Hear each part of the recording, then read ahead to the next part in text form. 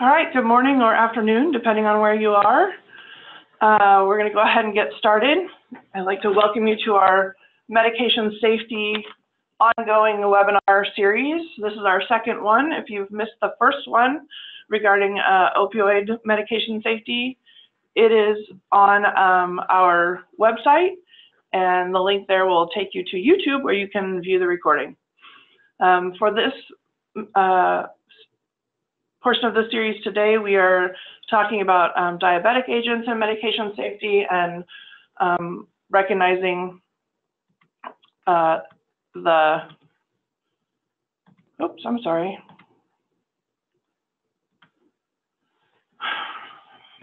recognizing the challenges that come with medications, these medications. I'm having some trouble. There we go. Okay.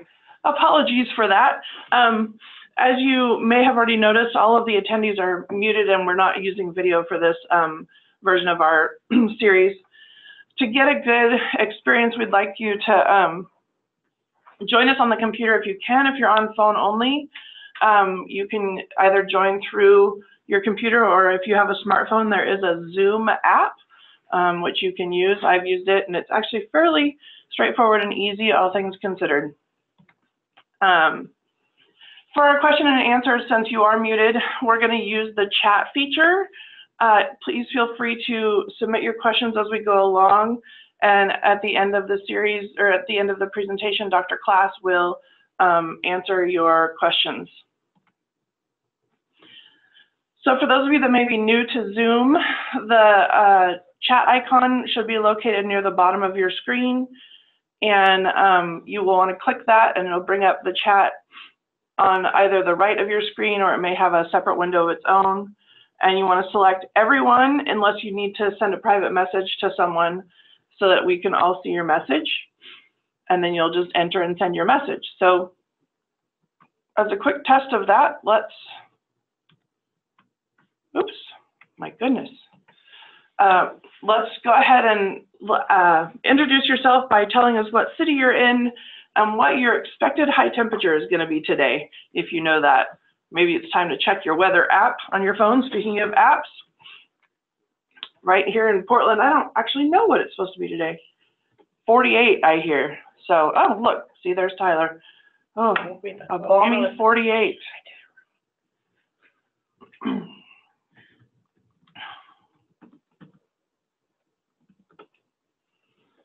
Welcome, welcome. A couple of Portland folks. Las Cruces, woo, chilly in Elko. Las Vegas, a balmy 60, lovely.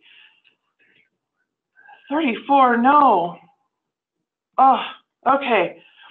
Well, thank you everyone for that. Now that you know where chat is and you've told us a little bit about yourself, AKA where you live and how warm it's gonna be. Wow, even in Redding, it's only 57. It's clearly winter finally. In preparation for today, we wanted you to kind of think about what is one thing that you hope to learn during today's session. So again, we're talking about diabetic medications and how they can have negative effects and how we can prevent those adverse drug events. So if you want to go ahead and answer in chat, what do you hope? What is one thing, or many things if you feel the need to, that you hope to learn today?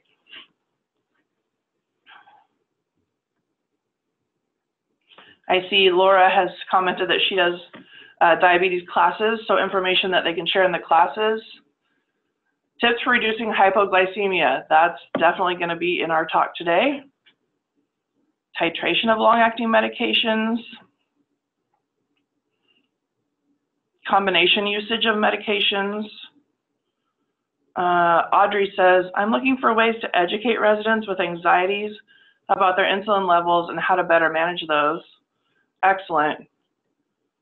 Another, hypoglycemia. Obviously, you all know that that's kind of the challenge these days, and Dr. Klass will discuss that extensively.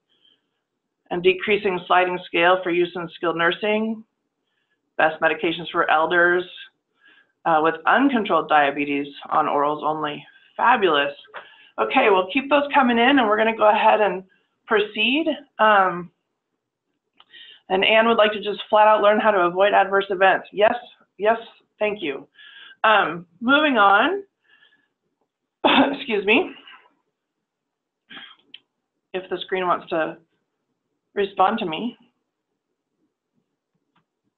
Come on, you can do it, computer. It's acting like it's Monday. So again, this is a call to action addressing diabetes medications. And Dr. Evan Klass is going to be presenting for us. He is pictured here. And I'm just going to read his bio because it's quite extensive and he's got lots going on. So he is a graduate of New York Medical College. He trained in internal medicine and was chief resident in internal medicine at Long Island Jewish Medical Center. He's also completed an endocrinology fellowship at George Washington University Medical Center and the VA Medical Center in Washington, D.C. So he practiced endocrinology in Long Island, New York for a while, and then he moved to Reno, where he joined the internal medicine faculty at the University of Nevada, Reno School of Medicine, where you can see he is still there. He served as the interim chair of the internal medicine and then was appointed associate dean for statewide initiatives. Currently, he serves as the senior associate dean for statewide initiatives. And in 2011, he brought Project ECHO to Nevada, recognizing its potential to impact limited access to subspecialty care in rural and underserved communities in Nevada. And those of us know what rural is in the states that we serve. Nevada was the 4th replication of Project ECHO, and there are currently over 120 ECHO replications in the US and 20 countries around the world. So he is the director of Project ECHO in Nevada, and he is the governor of the Nevada chapter of the American College of Physicians. So we want to thank Dr. Klass for being here and are really excited to hear this talk. We heard it during the dry run, and I am here to tell you that he's got lots of great information. So Dr. Klass, it's all you.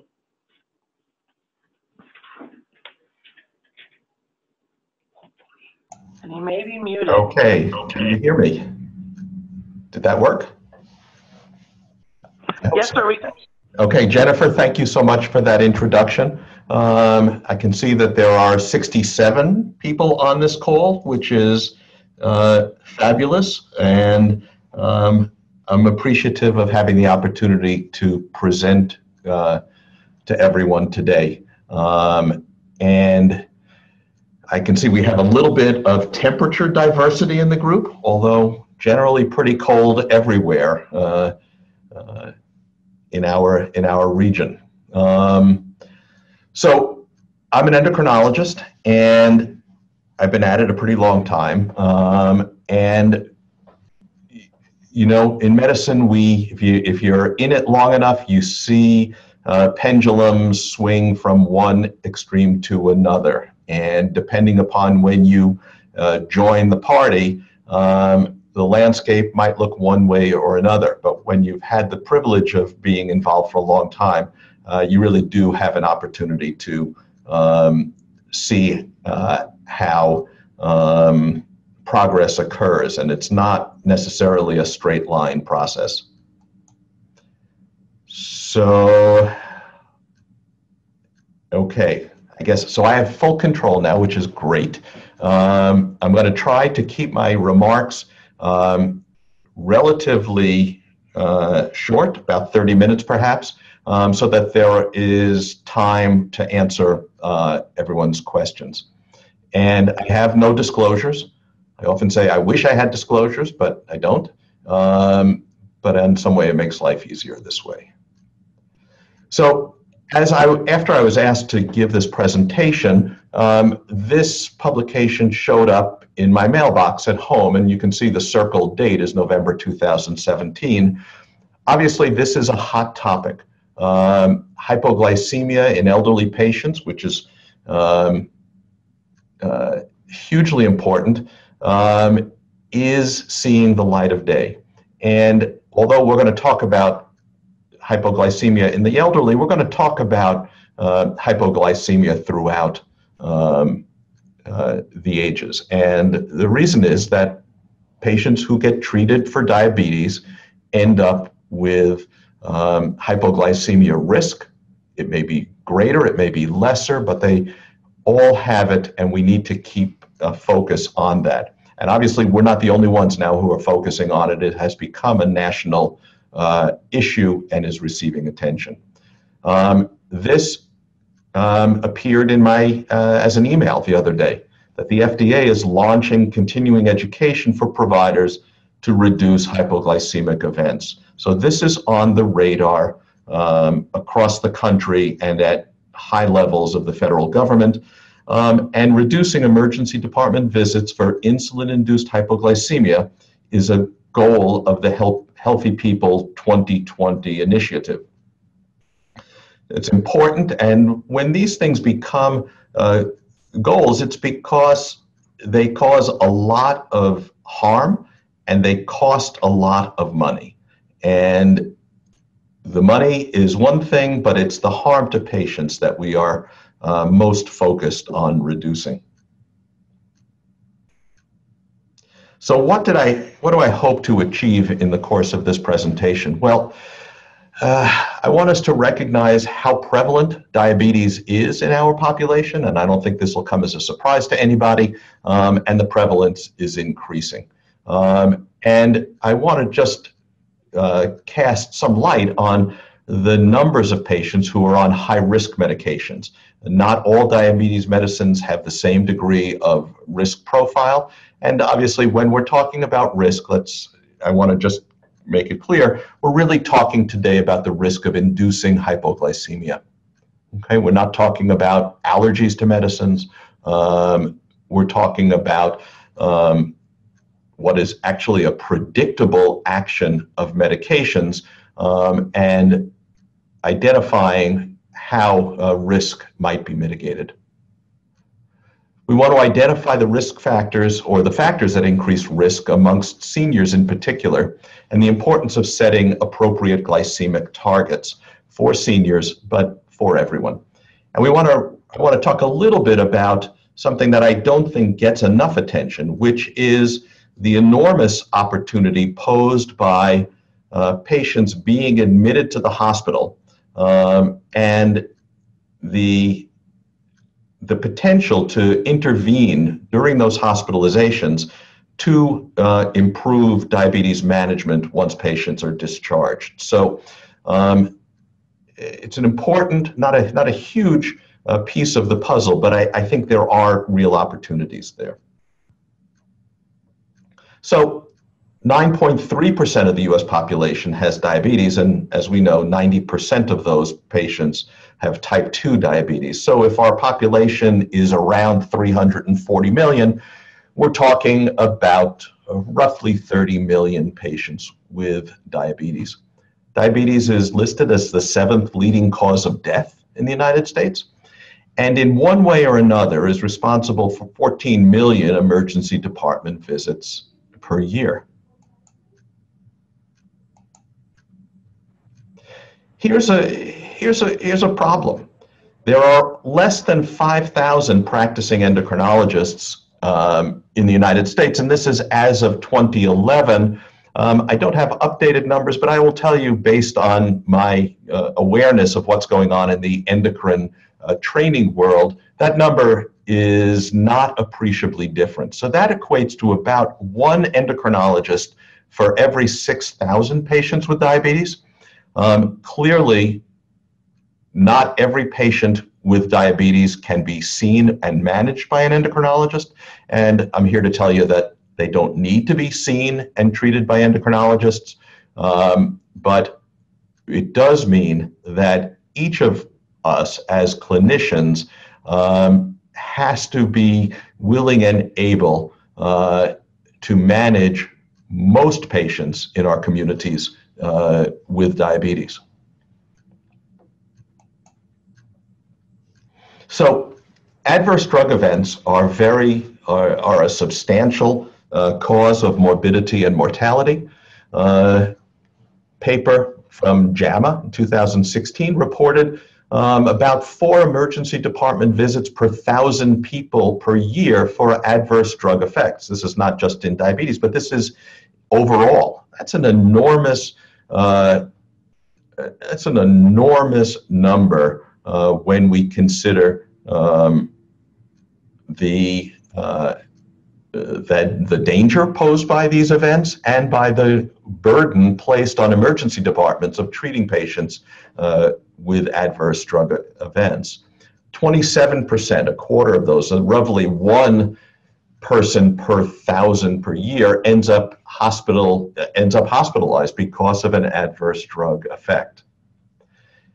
And 35% of those ER visits occurred in seniors. So you can see that this is an enormous issue for seniors, and multiple interventions have been devised to try to identify which medicines or types or classes of medicines are particularly problematic, and how to try to reduce the risk of adverse drug effects in seniors. Now, of the 15 most common causes of emergency visits for adverse drug events, 5 are diabetes medicines. 5 out of 15. So that is really an impressive number. And they were insulin, metformin, glipizide, glyburide, and glimepiride. Okay, so insulin are 3 commonly prescribed sulfonylurea medicines, which we all know have the capacity to drive blood sugars to low levels, and metformin, which taken by itself, and we'll talk a little bit about this later, does not induce hypoglycemia except under very rare circumstances. But when used in combination, as it often is, can contribute to hypoglycemia risk. Most of you probably have heard of the Beers classification. And the Beers classification is a tool that was created in the 90s as a way of looking at medicines that pose particular hazards to those over the age of 65. And the categories are kind of funny, but the category that is most important describes medicines that should always be avoided in seniors.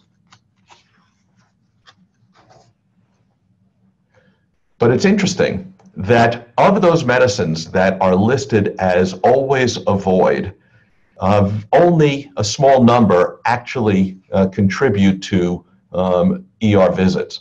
Most ER visits are for medicines that aren't and can't be on the always avoid list because they are essential modes of treatment for a variety of serious medical illnesses. So we could not advise patients over the age of 65 to always avoid anticoagulants, nor could we always advise them to avoid opioids, nor can we always advise them to avoid anti-hyperglycemic medicines. We know that those medicines are essential to treat serious illnesses. But on the Beers list of always avoid, in the most recent iteration, which was published in 2015, the use of short-acting insulin for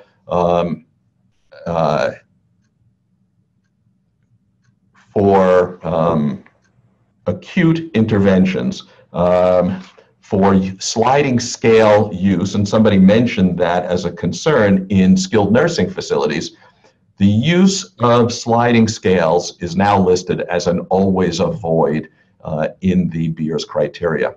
And the other in the Beers criteria is our long-acting sulfonylureas. So particularly mentioned is glyburide and glimepiride. So these medicines are advised to be avoided because of their potential to cause hypoglycemia.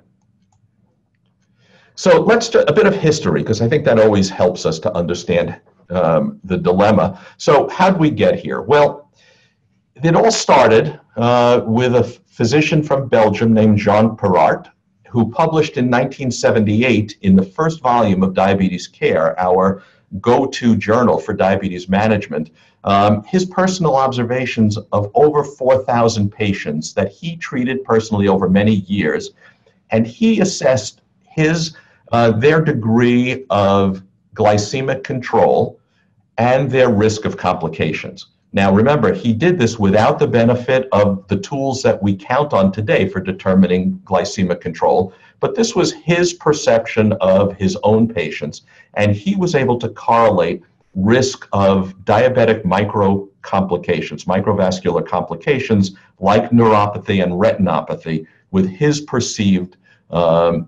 glycemic control indicators.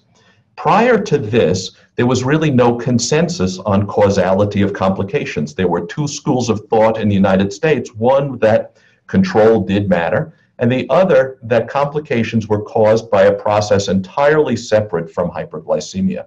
But Perart really changed the way we looked at this and added impetus to working on improving control to prevent complications. And then tools became available that allowed this to actually happen, right? In the early 80s, we began to use fingerstick glucose monitoring.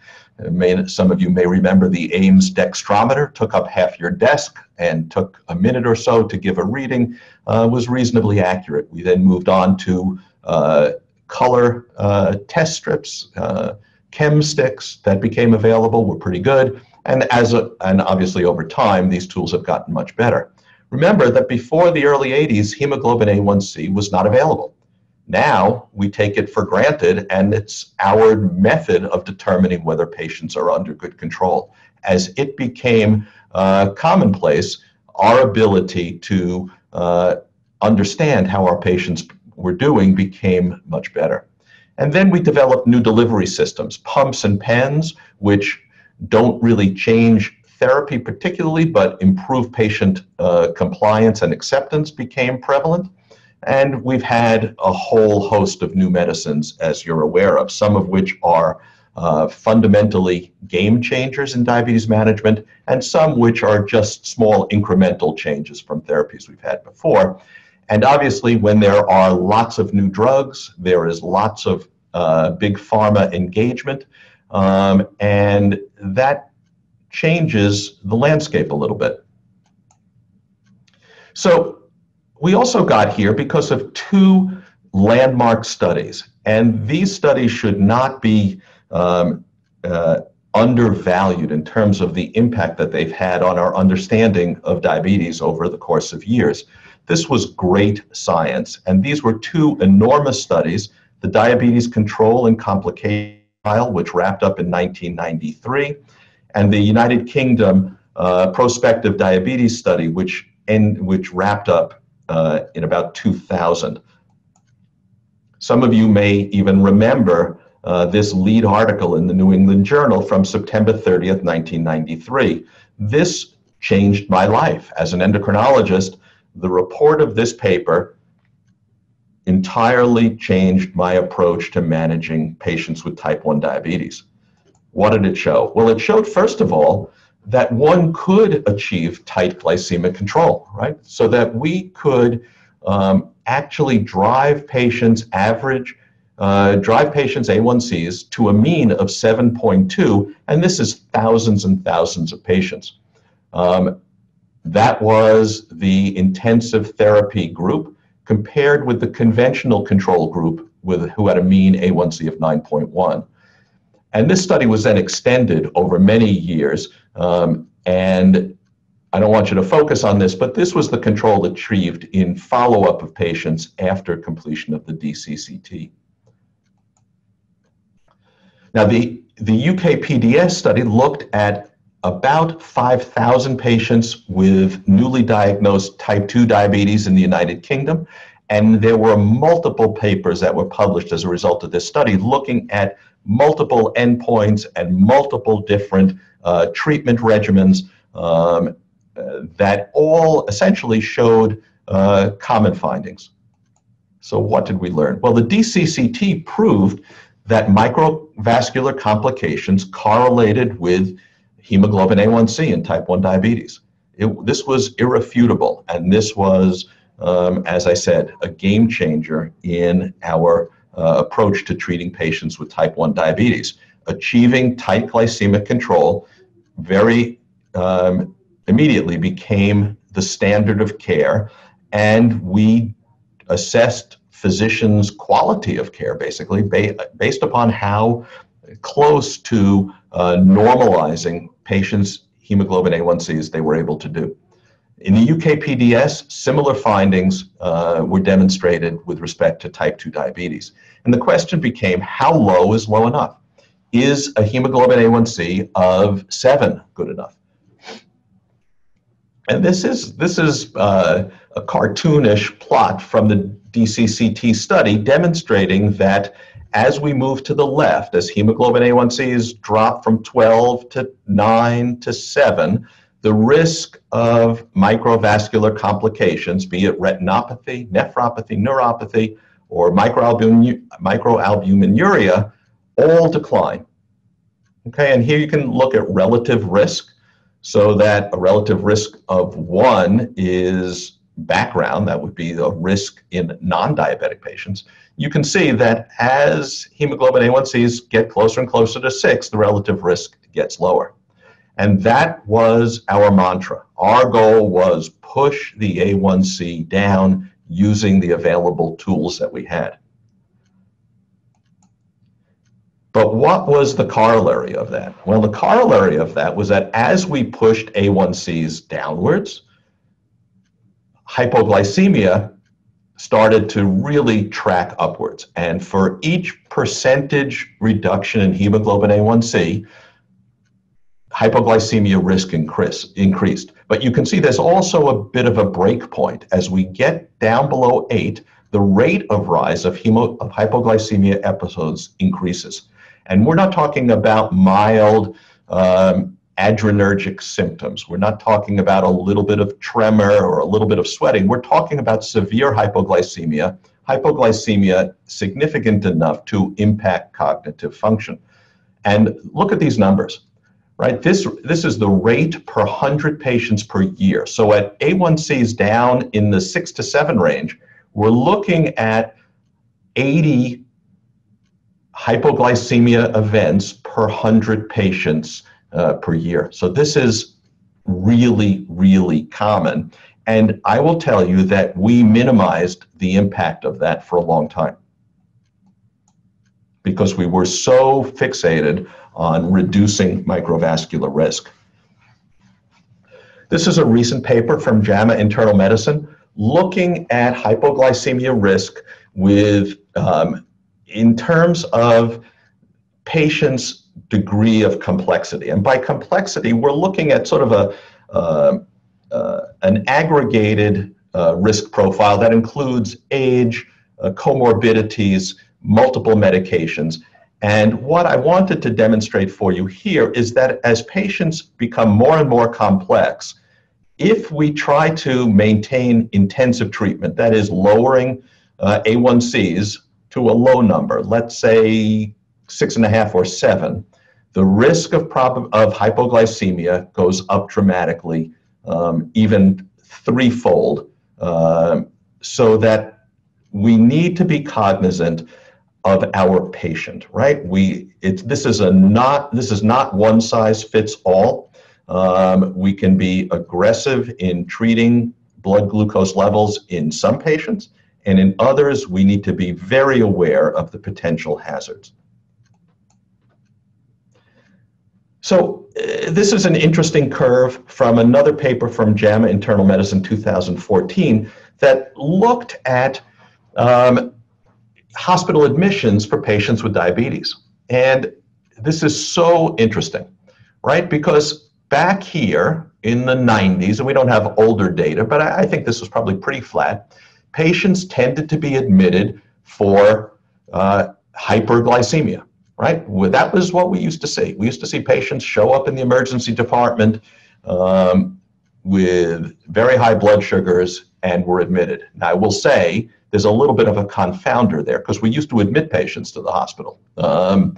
Patients with blood sugars of 250 or 300 or 350 would often be admitted to the hospital to improve their glycemic control. Clearly, our pattern of hospital admission has changed. That may contribute to some of this decline. But the more important issue is the emergence of hypoglycemia as a cause of hospital admission. And even though this has tailed off a little bit, this is still an area of great concern, and it's a much more common cause of hospital admission than hyperglycemia. This is a very important study. This was the ACCORD trial, which appeared in the New England Journal in 2008, and I think was probably the single most important study that caused us to rethink our approach to patient management. One of the great unanswered questions was, we were confident that glycemic control could prevent diabetic microangiopathy. It was not quite so clear what the impact of tight glycemic control on large vessel atherosclerosis was. That is, on the risk of myocardial infarction, coronary heart disease, and stroke. Well, the ACCORD study was done to look at patients who were at high risk for coronary events or stroke, and these were patients who had already had a coronary event or had a high risk profile, and they were treated with intensive glycemic control or conventional therapy. And what emerged from this study, and actually caused the study to be terminated prematurely, was what you see on the right side, because there were two phases to this study. One was the occurrence of coronary events or stroke or cardiovascular death. The other was death from any cause.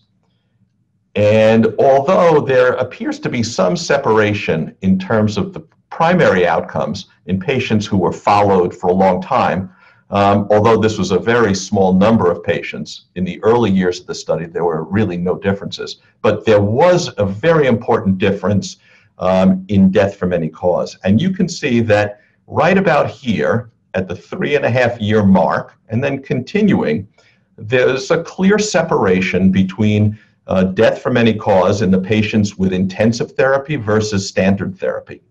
And for the worse, in other words, patients on intensive therapy to lower blood sugars and lower A1C ended up having increased risk of death. And that prompted the investigators to terminate the study, and I think caused us in the endocrine world to rethink our degree of aggressiveness in glycemic, in our pursuit of tight glycemic control. And this is just the hazard ratio that showed that that standard therapy was preferable in patients who had previous cardiovascular events, who didn't have previous cardiovascular events, but standard therapy clearly was safer. I wanted to just show you a couple of other slides that look at hypoglycemia risk in patients on insulin and the frequency with which emergency visits and hospitalizations occur. So what you find is that things that are common. So that hypoglycemia in insulin-treated patients is most common in patients on one insulin product. But that's because most patients are on one insulin product. But when patients are on two insulin products, the risk of hypoglycemia persists. In combinations, metformin appears as a common association with hypoglycemia, but again, I believe this is because of the frequency with which metformin is used as an adjunct in patients on insulin therapy.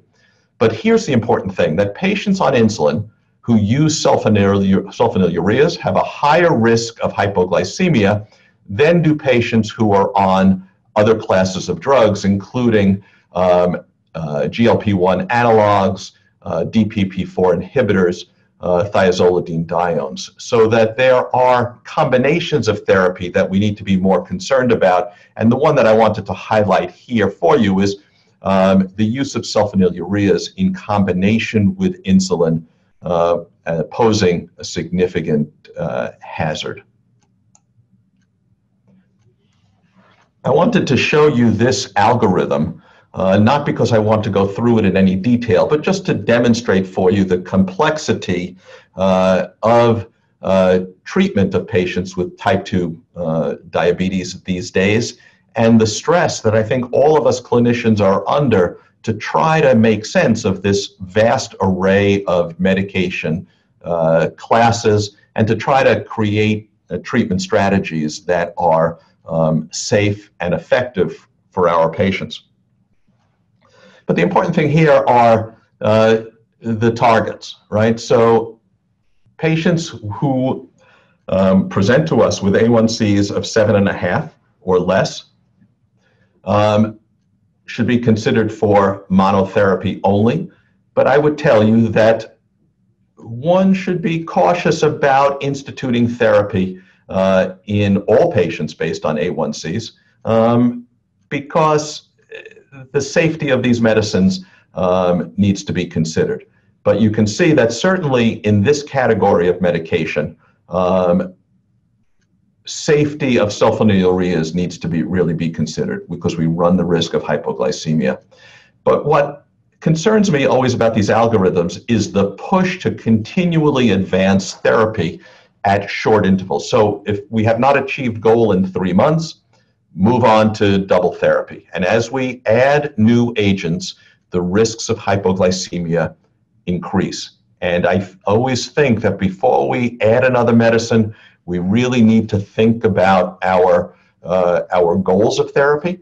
And we also need to think about whether the patient has really embraced their treatment regimen and has really attempted to get the most mileage out of our lower level modes of therapy. So here's and this is the one that is particularly interesting and important, I think. We all know, I hope, that metformin is our most important agent in treating type 2 diabetes. Metformin can be safely used with estimated glomerular filtration rates as low as 30. However, we want to be careful in patients with advanced heart failure or COPD because of their tissue hypoxia, which metformin may, in which case metformin may increase risk of lactic acidosis. We also know that metformin can cause GI upset in a significant percentage of patients, perhaps 10 to 20% of patients. But this study looked at patients' use of metformin and the frequency with which medications were added without metformin use being optimized. Remember, metformin by itself will not cause hypoglycemia. It can lower hemoglobin A1C by 1%, and it has a remarkable overall safety profile. It's a great medicine to be used in combination, but many patients end up not taking it. So this study looked at how often second-line medication was added without ensuring that metformin was actually being used as it was prescribed, and it looked like only less than 10% of patients had evidence of using metformin as recommended before a second-line agent was added. This is a huge problem because this upmigration subjects patients to medicines with higher hypoglycemia risk. And when I talk about using metformin, and I think this is really important, one needs to recognize that we don't want to try to titrate metformin dose to blood glucose. We want to recognize that metformin is working on the patient's intrinsic insulin resistance, and because it will not cause hypoglycemia, the goal should really be to optimize the dose. To me, that means a full dose ought to be in the range of 2,000 milligrams a day. And since I know that no patient will take medicines 3 times a day, I tend to want to treat my patients with 1,000 milligrams of metformin BID unless there's some reason why they can't tolerate it. Extended release medications can be used, My experience has been that 1,000 BID is tolerable for most patients. Remember, they ought to take it with their food. But before you consider metformin to have failed, you really want to ensure that the patient has been taking it as you think they've been taking it. And you want to be sure that you have actually prescribed it in a way where it's most likely to work, which is at full dose.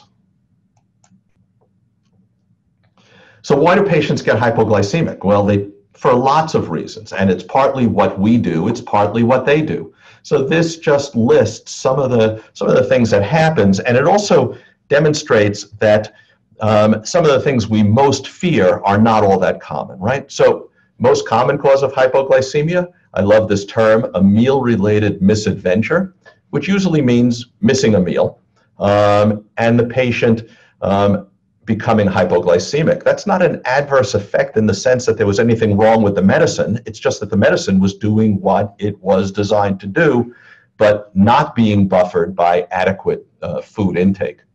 There are the usual things. Patient took the wrong insulin product. You know, that is really a problem. We're not using NPH. Now all of our insulins are clear. Patients are often using pens. It's not rare for them to pick up and inject the wrong pen. Patients taking short-acting insulin at bedtime instead of basal insulin at bedtime by mistake happens fairly commonly. So again, an adverse effect only because the medicine is doing what it was designed to do, but under circumstances that put the patient at risk. Patients take the wrong dose, happens all the time. Patients taking an additional dose. We get stacking of insulin because patients either get worried that their blood sugars are not coming down. They feel they're not sure whether they took their medicine and take an additional dose. All of these things happen. Pump-related misadventures, not all that common. Patients who are on pumps tend to do a very good job of managing their pump therapy. What about seniors? Well, 25% of those over 65 have diabetes. And of course, these are our most complicated patients. There are multiple comorbidities. They've got coronary disease, hypertension, they may have early onset dementia. There are a whole host of comorbidities, all of which impact their ability for self-care, but also cause them to be on very complex medication regimens, and that sets us up for drug-drug interactions, but also for errors in patient therapy. As we said, patients may be on multiple medicines, and the risks of emergency department visits for hypoglycemia are twice as high for those over 80, and the risk of hospitalization is 5 times greater in that age group. So patients over 80 are at enormous risk for ending up in the emergency department. If they end up in the emergency department, their probability of being admitted is higher. And as we know, once patients are admitted to the hospital, a whole cascade of events often follows with not a pretty outcome. I view hypoglycemia as getting hit over the head, and each one of these assaults on our cerebral cortex has an impact, and that impact tends to be additive. So that patients with recurrent hypoglycemia that is significant enough to cause neuroglycopenia are at risk for losing cognitive function permanently. I love this image, but the image that I always have in my head is that getting severely hypoglycemic is like being hit with a 2x4. And the consequences of hypoglycemia cannot be trivialized. We know that patients with recurrent hypoglycemia have increased risk of dementia. They may fall. If they fall, they may fracture because they're already frail and old. They may have a cardiovascular event, a myocardial infarction or stroke. Their quality of life is diminished because of the fear that comes from becoming hypoglycemic and efforts that are required and the vigilance that's required to try to prevent it. This is really quite an impingement on our patients' enjoyment of living. And patients may die with hypoglycemia. So this is, it's obviously very important. This is just to demonstrate the difference in hypoglycemia risk in patients as they get older. And I just wanted to show you two panels. In the 65 to 74 age group, hospitalizations for hypoglycemia, down here about 100 per 100,000. But as patients get older, hypoglycemia as a cause for hospital admissions increases. So let's talk about our hemoglobin A1C targets. And these are based on the American Diabetes Association guidelines for treatment. And the ADA recommends for non-pregnant adults an A1C under 7%. Okay, that's an aggressive target. For selected patients, an A1C of 6.5% or less is still advised. Now, let's put that in some context, right? Those may be our younger patients with type 1 diabetes who may be super confident and comfortable with glycemic management and may be using insulin pumps and continuous glucose monitoring. They may be capable of safely achieving these very tight glycemic targets. And for these patients, the avoidance of risk of microvascular complications is exceedingly important. The other category of patients where this may be appropriate are in patients with type 2 diabetes who are on lifestyle modification only. They are not at risk for hypoglycemia, nor are those on metformin only, and it may be reasonable to determine that an A1C less than 6.5 is appropriate. However, that's not a very large segment of our patient population. For patients who have severe hypoglycemia or who have advanced complications, we need to roll our targets back and perhaps set a threshold of 8% or less for those patients, with the notion that avoidance of hypoglycemia is most important. And the other recognition here is that once microvascular complications are present, lowering blood sugars will not reverse them or necessarily improve them. So we will not make neuropathy better by aggressively lowering A1C in a patient with established neuropathy, nor will we do that with a patient with established retinopathy. So we need to recognize that in a patient who's developed complications, the horse is out of the barn, and we now need to look at other endpoints for appropriate management. And finally, the ADA recommends that for many seniors, we want to relax their glycemic targets to prevent symptomatic hypoglycemia, but actually that's a typo, because what I meant to say was that we want their control tight enough that they're not symptomatically hyperglycemic, that they are not suffering with polyuria, polydipsia, etc. We want them on enough treatment to prevent those symptoms, but not induce hypoglycemia. So hospitalization, yes. We have about 9 minutes left. Okay. So I do want to make sure you have time to cover these last couple slides for the recommendations, but you might have to talk a little fast. All right, that is my nature. I just, I talk too much, and I apologize. Let me just tell you this about hospitalization. Patients admitted to the hospital ought to be reassessed when they come in. Ideally with a diabetes education team that looks at their prior therapy, their A1C at the time they get admitted to the hospital, and for the construction of a management plan that will improve their glycemic control in the future. We want to engage caregivers. We want to use medications appropriately. This is an opportunity to reassess patients' glycemic control going forward and to ensure that we've considered all of the important risk factors for them. And we want to use their admission hemoglobin A1C as a way of stratifying their management as they go forward, and so that we can discharge them from the hospital feeling comfortable that they will be able to achieve an appropriate level of glycemic control and perhaps improve poorly controlled diabetes. And there's good evidence that this can be done as long as we assure that patients have access to post-discharge care. And that may be a hotline with nurses, or it may be by ensuring that these patients have follow-up visits.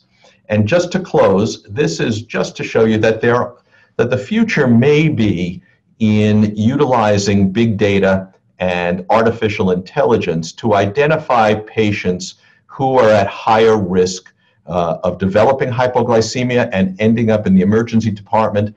And this is something that was developed at Kaiser that looks at material that's embedded in the electronic medical record and can select out patients based on a very small number of variables that have been identified as being predictors. And when this has been looked at, these predictors turn out to be very reliable in terms of being sensitive to hypoglycemia risk. And just to summarize then, hypoglycemia has surpassed hyperglycemia as a cause of visits to the ER and the hospital. That our A1C targets may have been overly aggressive for many of our patients, including and most particularly in seniors. That patient and prescriber errors are major contributors to this problem, and that hypoglycemia risk is exaggerated in the elderly and consequences may be severe. And with that, I'll stop, and I'm sorry to have run over, but I will be happy to answer any questions that we can. Thank you so much for the information. We did have a couple questions. One, I believe, got answered. The question that is in chat is, do you recommend Victoza or any GLP-1 to be given alone without metformin? Well, that's a great question. I love GLP-1 analogs. I think that they are, since metformin, they're probably the most important class of medicine that has become available. And I will tell you that we use GLP-1 analogs sometimes as adjuncts for weight management. I tend to prefer initializing therapy with metformin, but knowing that some of those patients will not tolerate it, I would use a GLP-1 in the absence of metformin if they couldn't tolerate the metformin. But in general, I like to use it in combination. Great. We also had another question. Do you recommend sliding scale or carb counting? We never recommend sliding scale. We always want patients to be familiar with carb counting and that they are determining, and I guess we're talking about patients with who are on a basal bolus mode of insulin therapy. We want them to be able to calculate their prandial insulin dose based on their blood glucose at the time and their anticipated carbohydrate intake, or if they're on kind of a standard diet, that they are using a fairly standard insulin to carb ratio.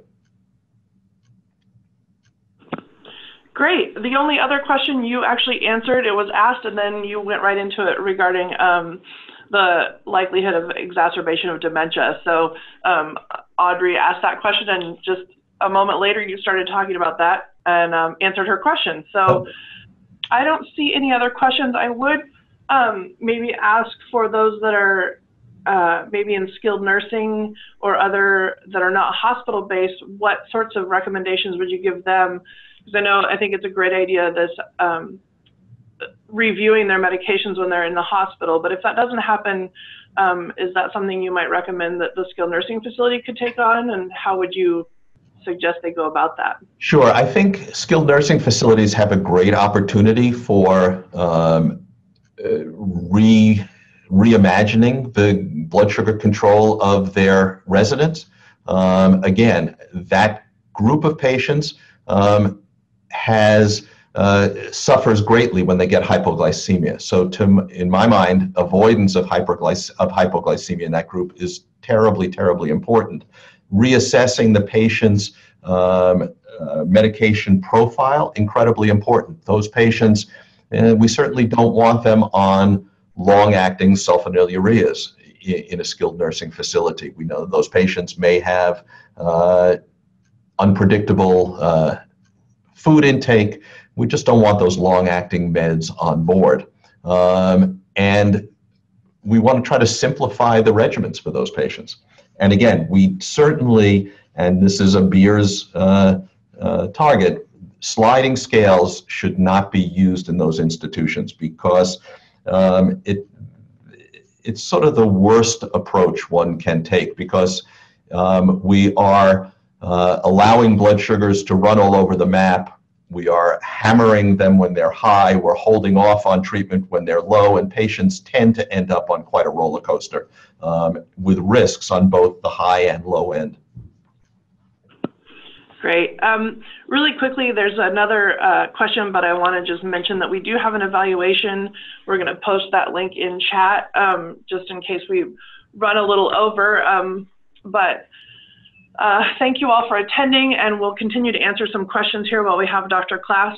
And then again, this, as I mentioned, this recording will be uploaded to our YouTube channel, so probably within the next week or so. So please feel free to check that out. So, Dr. Klass, another question from looks like skilled nursing is most of our patients who come from the acute hospital have sliding scales ordered. How do we take them off, especially if they were never on a sliding scale prior to acute hospitalization? Oh, yeah. Oh, boy. My condolences here. This is really, really challenging. So those patients need to, the goal here, I think, should be to have the patient on an insulin regimen that narrows their range of glycemic excursions. Now, granted, there are going to be scenarios where there's an acute event and blood glucose levels are out of whack and a stat dose of short-acting insulin is required.